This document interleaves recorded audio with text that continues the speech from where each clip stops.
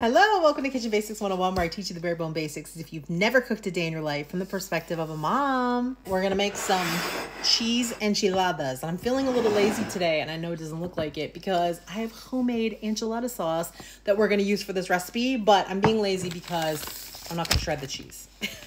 Even though I 10 out of 10 recommend shredding your own cheese, I'm just gonna use some Mexican blend cheese because I'm hungry and I wanna get to the eating of the enchiladas. Life's all about options. Sometimes I shred the cheese, sometimes I don't shred the cheese. Sometimes I use pre-made enchilada sauce, and I particularly like this pre-made enchilada sauce. But today, homemade enchilada sauce. You guys are gonna get sick of me ranting and raving, but I am so freaking excited about these lids. You haven't been seeing my mason jars because I've been having such a time trying to find lids for my mason jars. I have like 2 plastic lids and like 800 mason jars. So we're gonna get started. Cheese enchiladas are so easy. Step 1, get out all your ingredients. Got my sauce, got my cheese. Shred your cheese if you're gonna shred your cheese. Then I've got my tortillas. They should be corn, but if you like flour, do you, boo. I like white corn, you can use yellow corn. Use whatever you want. It's your kitchen. And that's the beauty of your own kitchen, okay? First thing we're gonna do though is we're gonna warm up the tortillas. You have 2 options here. You can throw them on to a dry pan and just toast them up, warm them up. 30 seconds to a minute on each side and just get them warm, and that just makes them flexible so you can roll them up.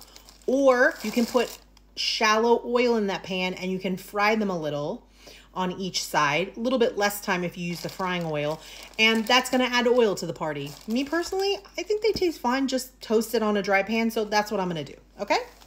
Now, I always do 2 at a time because I just feel like the heat penetrates, but you can do 1 at a time if you're not feeling confident. And then I flip over, and then I'll flip this one over, and definitely use tongs so you don't burn yourself. I'm a bad example using my hands.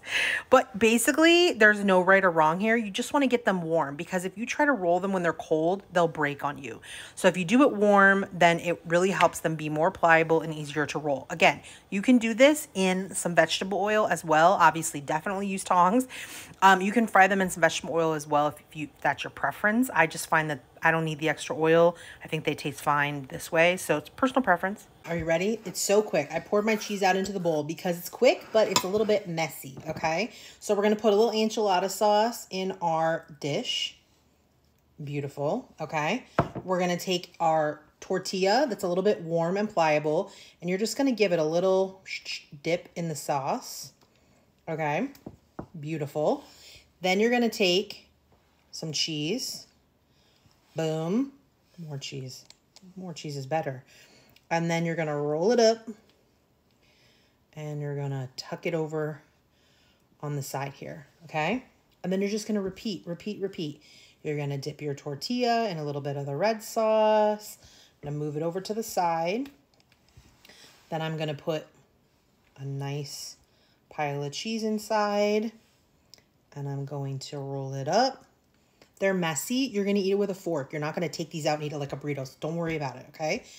It's okay. It's okay for it to be a mess, for there to be cheese and sauce everywhere. It's the beauty of enchiladas, okay? I'm going to put a nice pile of cheese.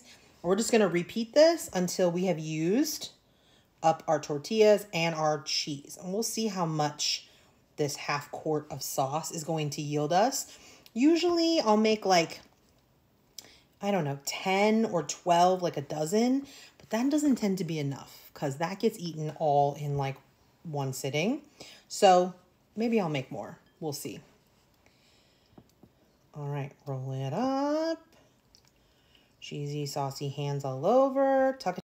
Okay, I topped it with the extra sauce after I rolled them all up. I ended up doing 14, I think, in here. And then I wish I had more cheese. I'm sprinkling the remainder of the cheese on top. And I'm tempted to grate up some cheese. That 1.5 bags of cheese was not enough cheese because it's cheese enchiladas, right? Sprinkle cheese on top, and then we're gonna bake these in the oven at 350 or 375 for like 15-20 minutes, just until it's all bubbly. Everything here is cooked, so it's no food safety issue. You just want it to be bubbly and hot and gorgeous and heated through. The smell is unreal. Delicious. Burning hot, obviously. Wait a second to taste. I always tell you, do as I say, not as I do.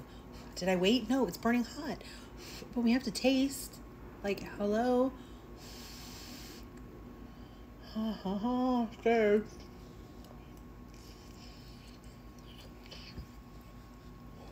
Here's my notes. Delicious. Spicy. A bit too spicy for me. I think I would leave out the our bowl chilies if I were making again, but I've made it with this. Delicious, incredible. So I may prefer actually this over my own homemade sauce. Is that crazy talk? You know what I liked about this that is not in this that I think it needs? Lime. This has a little tomato and a little lime, and I feel like it's more like balanced than this, even though this is more traditional. I think I might like this better.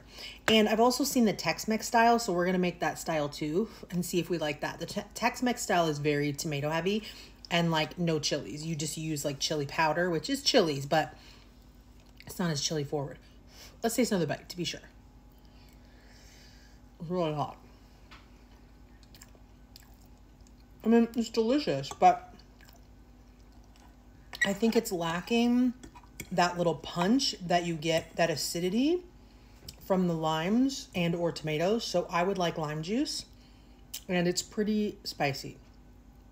It's got a little fiery kick, but I mean, it's cheese and corn tortillas and spicy enchilada sauce, so it's delicious. I mean, who am I kidding? I'm gonna eat this whole tray.